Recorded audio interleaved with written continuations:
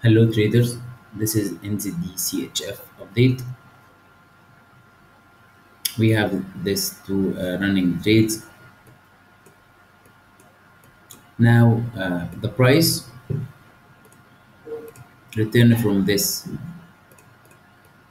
resistance area and now make a new lower low and lower high, and the price now at 0.61, and it's a very strong resistance area, as we said, as we see, sorry, previous support, and now it's a resistance area.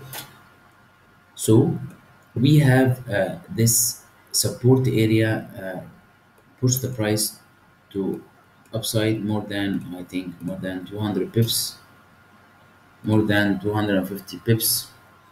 And again when the price reach this level again, 0.60400, the price moved to upside, I think 100 pips, 130 pips. So if we can close below this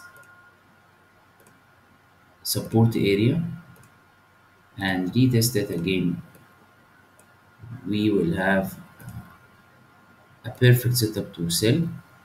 Our first target will be 0.59500, and our last target will be 0.580, and our stop loss will be